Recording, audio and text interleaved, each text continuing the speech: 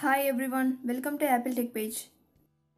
Here we will see how to fix haptic feedback not working on iPhone. Solution 1 is turn off and turn on system haptics. On your iPhone home screen, tap on settings icon, then find and tap on sounds and haptics. Scroll down the screen and turn off system haptics.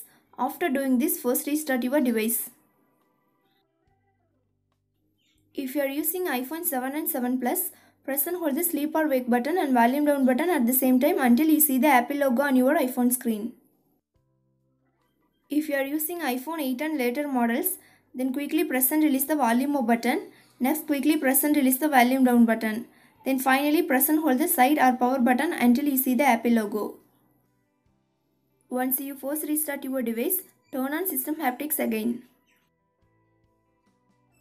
Solution 2 is reset all settings. Go to settings, tap on general, scroll down the screen to bottom and select reset option. Now tap on reset all settings and enter the passcode. Again tap reset all settings to confirm this action. Solution 3 is check for software update. If new version of update is available for your device, then update it. To do that, first connect your iPhone to Wi-Fi. Then launch settings. Tap on general. Then tap on software update. If there is an update is available, then tap download and install. Solution 4 is turn on assistive touch if haptic feedback not working on home button. Launch settings app. Scroll down the screen and tap on accessibility. Again scroll down the screen and tap on touch. Now select assistive touch. Finally turn on assistive touch. If already turned on, then turn off it. Then restart your device and again turn on assistive touch. Solution 5 is factory reset.